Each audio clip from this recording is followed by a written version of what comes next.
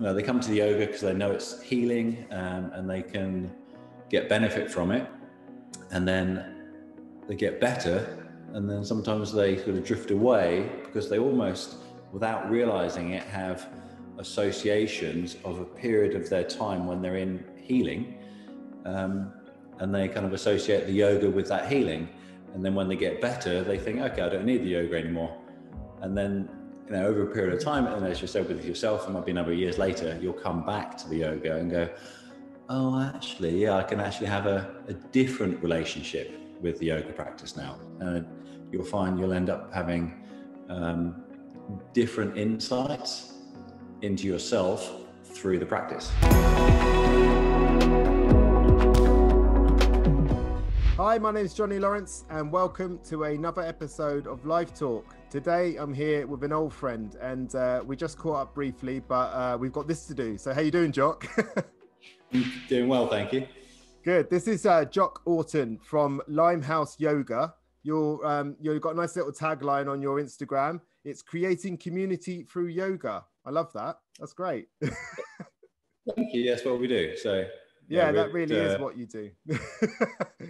A lot of people here, and some amazing students. So that's what we've been doing over the last 10 years, creating this community feel to what we're doing at the studio.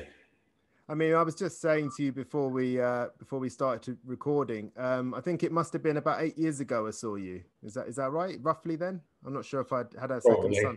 Yeah, something like that. Yeah.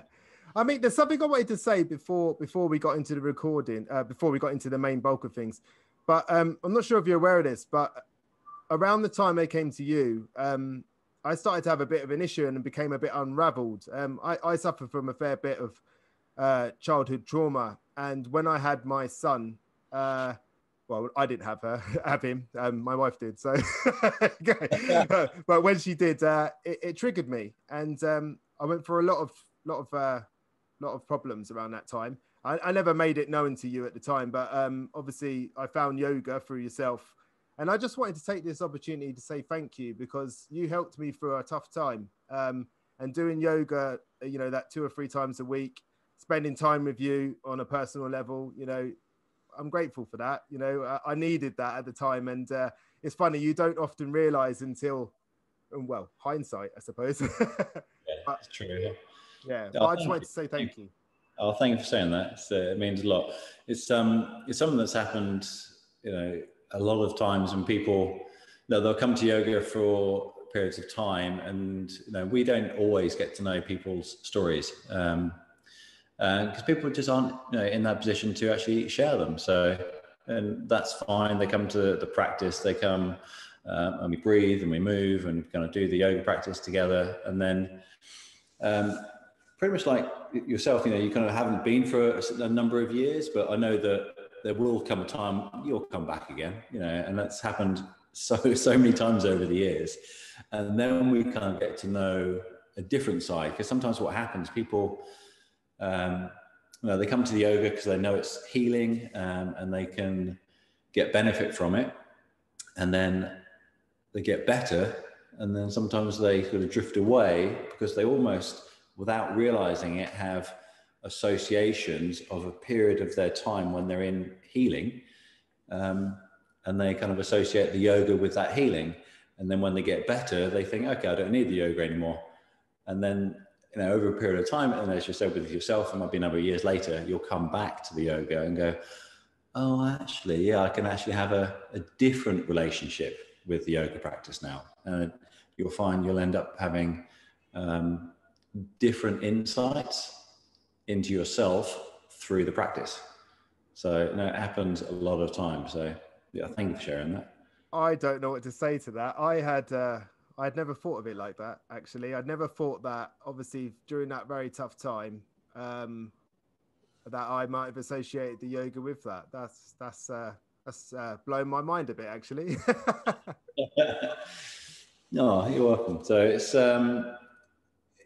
when I'm sitting in this amazing new studio, and when we were going through the funding process, we're very thankful to be able to get some European funding, and in the process of it we had to get we had a little, problem with the planners. They didn't quite see our vision, didn't see it the same way as we did. So we actually asked our students, said, look, would you mind writing some letters of support? And we were inundated with letters. We had about 160 letters of support. People just going, I can't believe that the planners don't see your, the vision and what you're doing for the community here. And then people started writing their stories. And Emma's my partner, the co-director of Limehouse. We were literally in pieces reading these letters. They were so heartfelt. And then it's kind of going, oh my God, I've never seen this person, week in, week out. They come several times a week. And then suddenly you read their story. You're like, oh, okay, that's why we're doing what we're doing. That's why we're actually doing this kind of creating this amazing space for people to come together and practice the yoga, breathe, move, and heal. So I got goosebumps. Yeah. I couldn't put it better myself. As I said, I went through some pretty significant trauma in my childhood, and when we had our first child, it just opened up a whole can of worms, and I didn't know what to do. And hearing you say healing, that's exactly what happened. I went through a healing process because yoga gives you space for that. I believe it gave me space for it anyway. And don't get me wrong, you challenged me on a physical level too. But I've never had anyone own me like that before. I tell you what. Yeah. It was it was quite something. But I mean, anyway, let's get into it. What was your journey towards yoga? We're talking about healing. Mine was definitely a healing process because 20 years ago, just over 20 years ago now, I had quite a serious snowboarding accident. So I ended up breaking my back in numerous places, shattered my collarbone into tiny pieces, and ended up having this kind of journey, which went on for several years in that hospital, just trying to heal myself from those injuries. And that's how I started doing the yogas. I was bolted together with, bits of metalwork. And I was still mobile. I was still, able, thankfully I wasn't paralyzed, but I was still having a lot of issues. And then I was in London and I was with my oldest friend, who I've known since I was like 3. I was at his house, and his mum came around and she was like really excited. She said, oh, I've just been to this yoga class, and it's this hot yoga class and blah, blah. And this is if you do this for 30 days, you'll be healed from anything. I was like, okay, all right, sounds interesting. So anyway, I went along and absolutely loved it. Absolutely loved it. And it was a Bikram class in North London. God knows what the yoga teachers were thinking, because I walked in, I had like 25 stitches going across my shoulder, this kind of big elastoplast from here to here, and they kind of saw me, and I don't, I've done hot yoga, but hot yoga is like heated to like 105 degrees, and everyone's just wearing pretty much their swimwear, and I walked in with this massive elastoplast, and they're like, are you injured? So I said, yeah, I'm just recovering from a broken back, and I've got some metalwork holding my shoulder together. And they were like, well, you sure you should be in the class? I said, yeah, I'll be fine, totally oblivious. But I did the practice. Now, halfway through the practice, I had this kind of elastoplast just slid down my chest because it was just so sweaty and so hot. I went out, toweled myself down, put another elastoplast on, because of bandage thing, covering up the stitches. And that's how I got started. And I just started going to those classes in North London, not knowing anything about yoga, didn't know about the different styles or anything. I just assumed that all yoga was done in 105 degree heat, and just loved it, and just started breathing and moving, and that was the start of the journey. So I don't practice hot yoga now. I know a lot of yoga teachers kind of aren't too, because obviously the Bikram himself, who devised this style of yoga, has been don't know the word, disgraced, I suppose. It's a difficult one to describe, isn't it? Yeah, so he's been disgraced, but the style of yoga itself, at the time, it was my entry point into yoga, and that's the journey that I started, 20 years ago. And on that, so since then, I've been doing all manner of different styles, and I met my main teacher in about 2003, who's Bridget Woods-Kramer, who is just this phenomenal teacher. And I remember still going to the first class, and I've been practicing for about 3 years by that point. I've been doing various Iyengar classes and various other bits and pieces here and there. It's quite a shock when you go to a village hall and it's cold and dusty, as opposed to 105-degree heat. And but I did various styles, and then I met Bridget, and then first class I was blown away and just went, she knows a lot of stuff, so I need to practice and train with her. So I enrolled in after a short while, I enrolled in a teacher training with her. But that's all there was at the time. All I wanted to do, I didn't want to be a teacher, and I wanted to just learn more about yoga, because I knew how the benefits of the healing effect that it was having on me. I was in and out of hospital having various operations still, whilst I was practicing. But I knew it was getting me better, and I just loved it. And that's why I enrolled on this teacher training with her. And I was like the person that was just there just to learn more about yoga. And eventually, after a couple of yoga teacher trainings, Bridget kind of sprung it on me. She's like, right, you're covering the class this Saturday. I'm like, no, I'm not. There's no way I'm going up in front of a load of people and teaching a yoga class. No, I may have done the teacher trainings, but I'm not going to be a yoga teacher. And then she said, well, there's nobody else to do it, so you better do it. I was like, okay. So I remember rocking up, and it was like a Saturday morning, and Bridget's like a world-renowned teacher. Like the room was full, they were there to see Bridget, and they've got this some guy sitting in front of them, sweating profusely, because there was like this big kind of windows behind me. The sun was beating on my back, just going, oh my God, what am I doing? And I don't remember anything about the class whatsoever, but I just remember the feeling I had after the class and loving it. And I thought, yeah, this is what I need to be doing.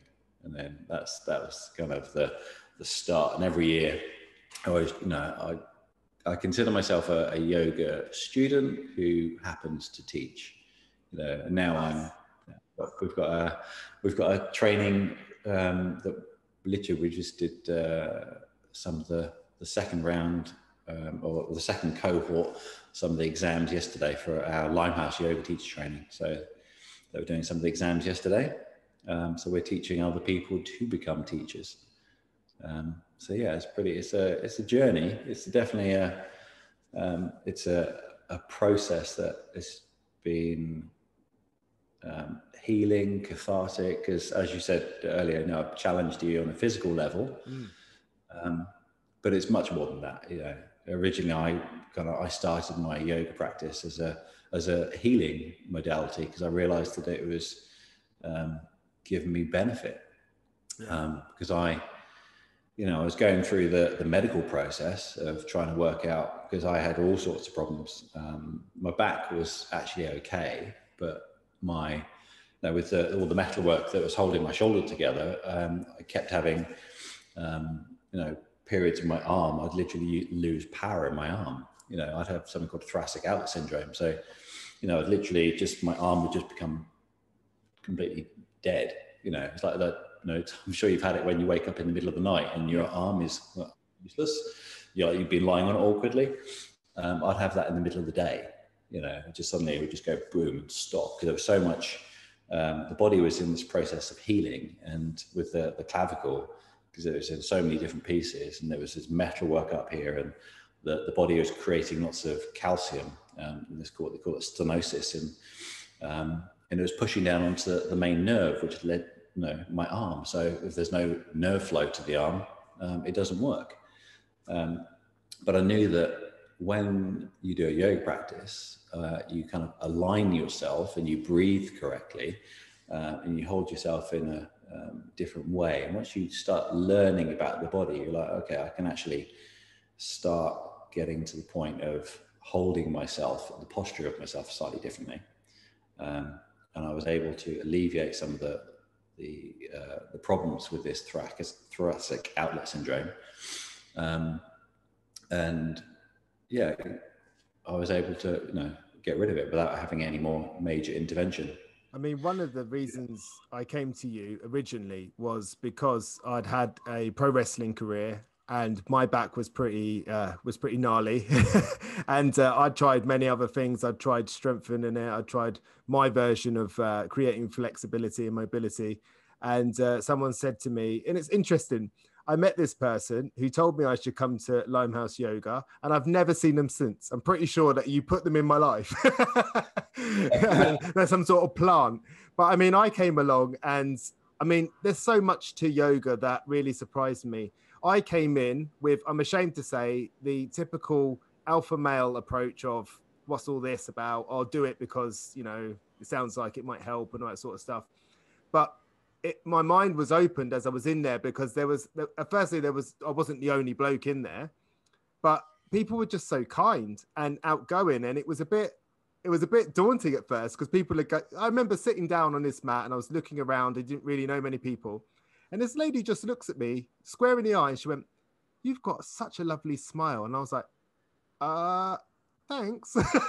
But it's just like, that's some kindness that I'd never really experienced. And everyone was just so happy and chilled, and it was just a really nice vibe. And I think that's what gave me the ability, not, obviously the physical stuff's obvious, I was pushed, haven't been a former wrestler. Flexibility wasn't something I had a lot of. And so, sorry?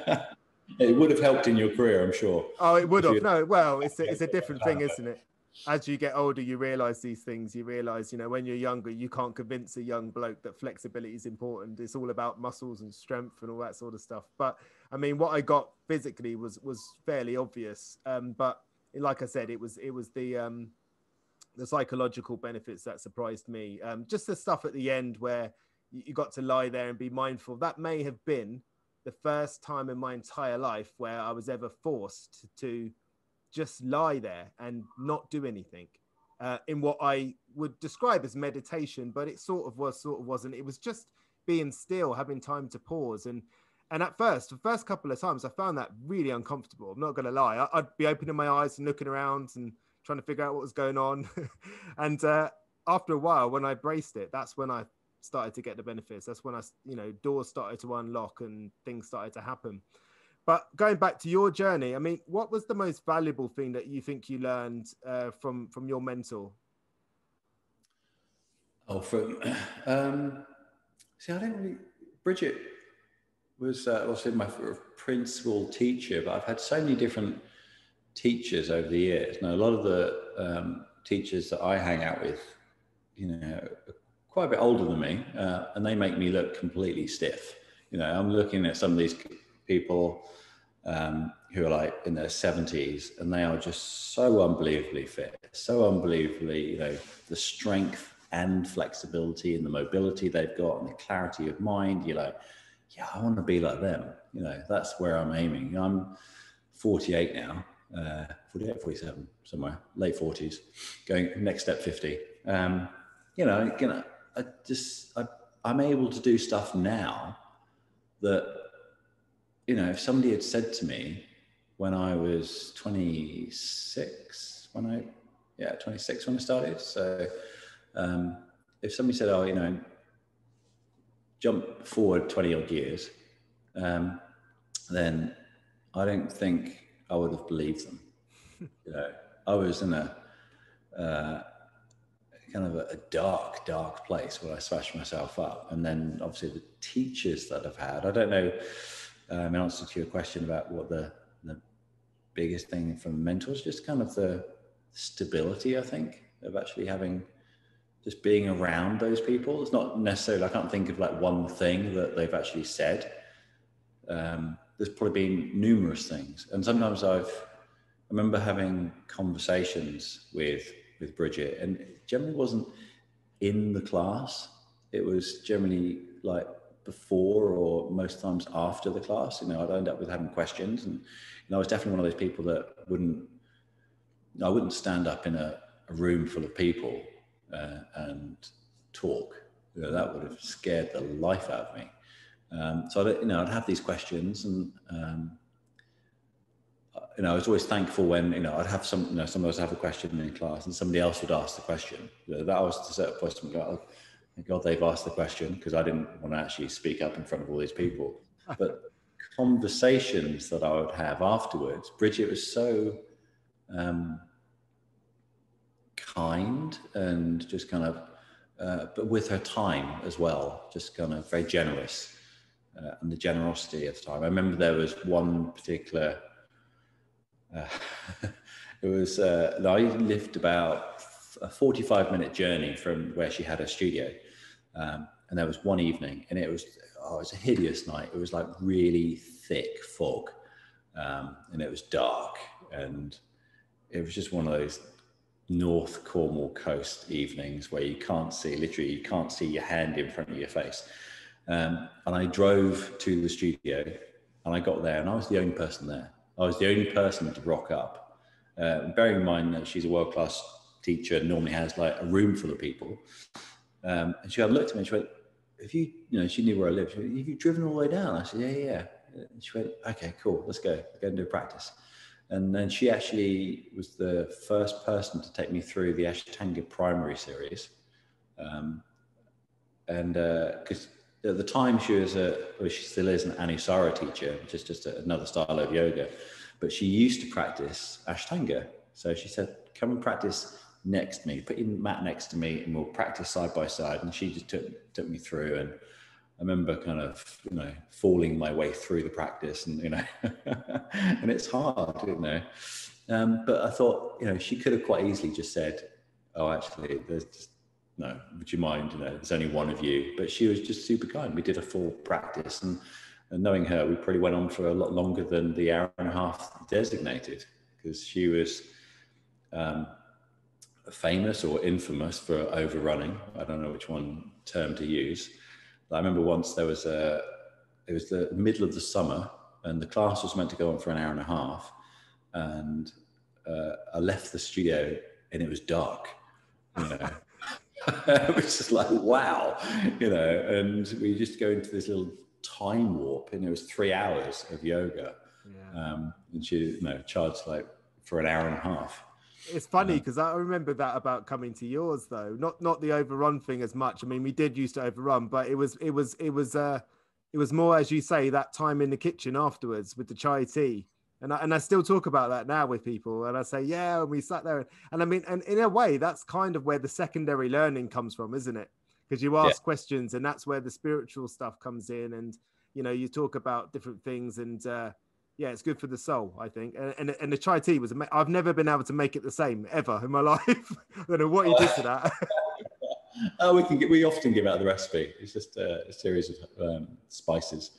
Yeah, but it was fantastic, and you can't buy that in the shops, that's for sure. No, you can't. It's but that's one of the things that we've done with Limehouse. Like Emma, my partner, is an amazing chef. And it's part of the process of what we're trying to achieve here. Is actually, we do yoga, yes, and we do that. Everyone knows we do that, but we also like to feed people and kind of serve people, and actually make sure that we give them delicious food and chai and everything else. And it's that process of creating friendships and community, not just from myself to the students, but also amongst each other. And we've been the kind of the hub, and from us we've created countless friendships, and we've been around for a while. We've had the usual, the births, deaths, marriages, all of the above, and you become part of the fabric of people's lives, really. Yeah, I mean that was one of the things I was going to say. I mean, what made you create Limehouse Yoga? Because it isn't just, you're absolutely right, it's not a yoga studio. It almost feels silly to call it that, because it's like a whole ecosystem of embodying sort of what your ethos is, and yoga doesn't feel right to me. Or yes, it is yoga, it's exceptional yoga, but it, like you say, it's the chai, it's the food, it's the company, it's the inspiration, it's the support, and some of the things that you used to do in the garden parties. I mean, they were amazing. You know, they were great. And it wasn't just about, you know, going having drinks. It was just about like, I say the word that's jumped into my head then was inhibitions. Like, I witnessed some things, people doing things that I never thought they would ever do. Like you say, talking publicly, doing silly dances, having fun, just, you know, having a good time and just being free. You know, it was a nice feeling. So what brought you to create Limehouse in the first place? I think it's an organic process. We started 10 years ago. We've got, you know, we're fortunate. We've got, 7 acres of land here. We've got the farmhouse, and we had this room built on the back of the farmhouse, which we converted into the studio. So this small room is like, I don't know, 7.5 meters by 5.5 meters. So it's not huge. No, I think when it was at max capacity, we like to have like 16 people in there. You know, we've had, I think the most we had was 25 in there, and it's pretty compact and bijou, and everyone's, you know, there's no social distancing happening whatsoever when it's at that level. You know, you got to get friendly, you know, so high, you know, right next to people. But it's an organic process that we wanted to create a place where people could come and practice, and we've had tens of thousands of people, literally tens of thousands of people are coming to us over the years, and it's built up that we have people from, you know, amazing teachers, world-renowned teachers come to us into this beautiful place. And it does help that we are in a beautiful place in Britain, down in Cornwall. We've got magnificent landscapes. We're really close to the beach, and people just come down and they just want to share in this kind of community feel. And when they come down, I hope that what we want to achieve is that wherever you're from, you can actually come down and you feel like you're part of this community. Yeah, it's a destination place, isn't it? I think. Yeah, definitely. You know, Cornwall's one of those places, as you know, you've lived here for a long time now. You can't just, you're not going to just, you know, by chance happen up, you know, in Cornwall. You know, you might, you know, you can drive through somewhere. You could drive through Devon, or you could drive through Dorset, and you'll end up in, you know, Hampshire, or, you know, wherever, Dorset, whatever. But you're gonna end up, you know, in Cornwall. You are coming to Cornwall because you're coming to Cornwall. Yeah. And people love coming down here because we've just got this amazing landscape around us. And I think it's a lot of, without sounding too hippie, but there's a lot of energy in this kind of area where we are. This kind of people come and just that kind of feeling of grounding. You know, so many people have come here, and literally as soon as they walk in the door, you can almost see them just take this massive exhale. They're like, oh, we're here. You know, we're home. Yeah, and that's why we created it. And you know, and we've had. You know, we've got this whole studio here that it's slightly ironic that we've had this whole new studio built, and with social distancing, we're still at the same numbers that we were at in the old studio. We still have like, you know, a max of 16 to possibly 18 people here, all socially distancing. So, and Emma, because it used to get to the point where Emma would come and practice in the classes, but it got to the point where it was so busy that she couldn't come, you know. Oh. And now it's got to the same. It's just like, this is ridiculous. We've just put this new studio, and obviously with social distancing, I still can't come to the classes. So it's like, all right, we know it's going to change, and it will get to the point when we'll weather the storm, and we've, you know, obviously through technology, we've been able to keep the community together, and then we will come out the other side of it. You know, we're at a kind of a dark spot at the moment, but it will come back together, and we'll have all those garden parties again. We'll have, you know, last year we missed it. We obviously, for every solstice, summer and winter, we always wanted to create just a party to say thank you to everyone, and just to bring the families and just enjoy each other's company. And I used to just enjoy the fact that people would come, and because if they came like on a Tuesday night, they wouldn't obviously, and you'd have your sort of designated night where some people would only come like once a week, and they wouldn't realize that. I don't know what you mean. On a Thursday, on a Thursday, you'd have a different bunch of people, and then on the solstices, they'd all come together and go, "Oh, I didn't know you came to Limehouse." It's like, "Oh, what night do you come?" "Oh, I come on a Tuesday." "Oh, I come on a Thursday." And then you go, "Oh, yeah." And then they'll go, "Oh, I've met you before." You know, that happened to me. That actually happened to me. That exact situation. Yeah. Yeah. I mean, I just think what you're doing is incredible. You've obviously invested not only a lot of time, love, and passion into what you're doing, but obviously a lot of money by the look of it. So, you know, it is a shame that this pandemic has hit at this time, but I suppose you've still managed. If I know you like I think I do, I think you've probably found a way to make it work anyway, to be honest. I mean, the last question really where I was going was, what goals do you have for the future? You've built this beautiful place. You obviously had a vision. What are the goals for the future for both yourself and your clientele?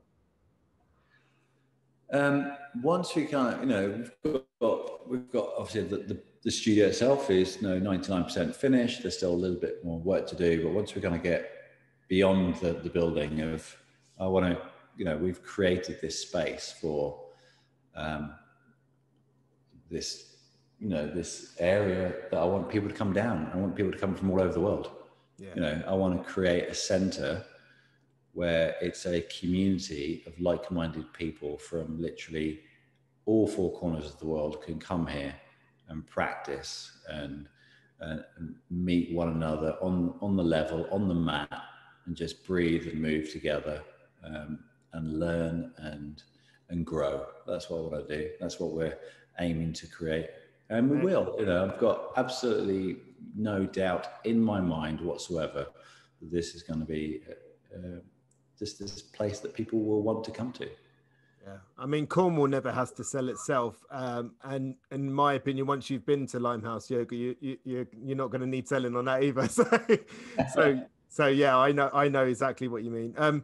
Listen, thank you so much for your time today, Jock. I'm sorry it's taken me such a long time to get in contact. But as you say, I realise now I've been healing for 8 years.